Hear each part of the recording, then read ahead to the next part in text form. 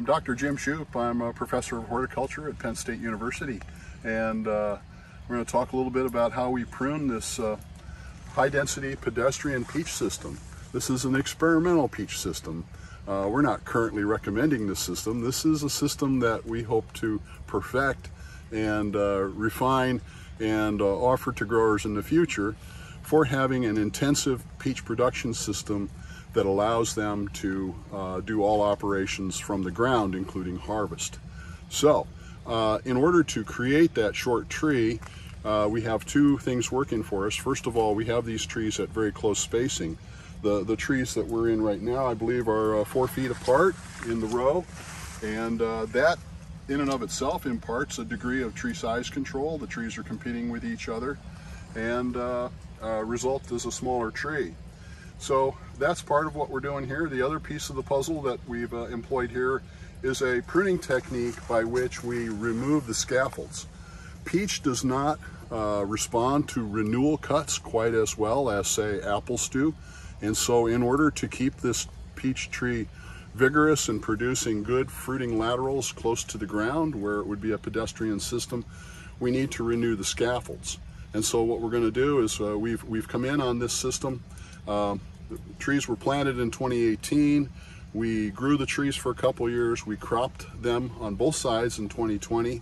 And then after harvest in 2020, we came in and we made a cut about 36 inches from the ground and removed one entire row middle of scaffolds. So this side of this row and the adjacent side of the adjacent row were removed.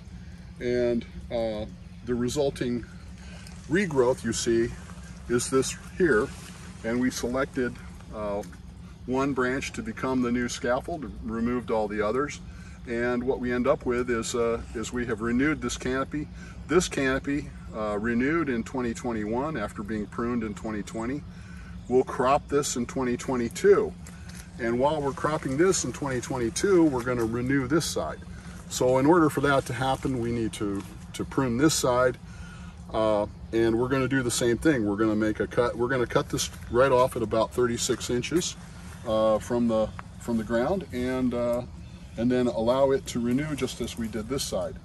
To do that, I'm going to do it in two slices. I'm going to make two cuts so that I don't have the entire weight of the tree as I cut it. So I'm going to make two cuts. I'm going to cut it off somewhere in here, and then I'll make my final cut down here and clean that up and use that for my renewal. So we're cropping half the tree and we're renewing the other half of a tree. Whether or not we can do this with an every other year process is part of the question, and it's a question that doesn't currently have an answer yet because we're just starting the process. Could be that we'll need to do a 2-year cycle. We'll need to keep this for 2 years while we grow this for 2 years, and vice versa. And we'll just see what the results give us in the future, and that's the beauty of research. If you knew the answers already, you wouldn't have to do any research. So this is a question that currently doesn't have an answer, and so we're doing some research on it. So I'm just going to demonstrate how we would prune this, and I'm going to make two cuts. But the idea is that it's the one cut method, and it's a scaffold renewal, so that we can renew the bearing surface close to the ground. So the first cut is just to get the weight off.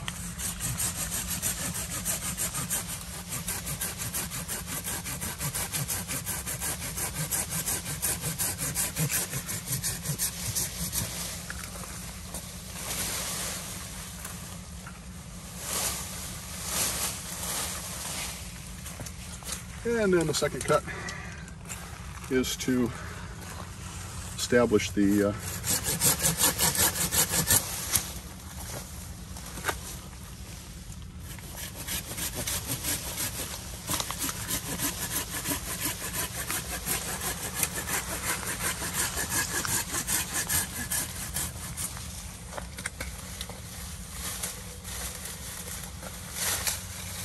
so one of the other benefits or opportunities here is that you don't need a bachelor's degree in horticulture in order to remove a whole scaffold at a certain height. You just tell them at the top of your thigh, you make that cut, the pruning is done.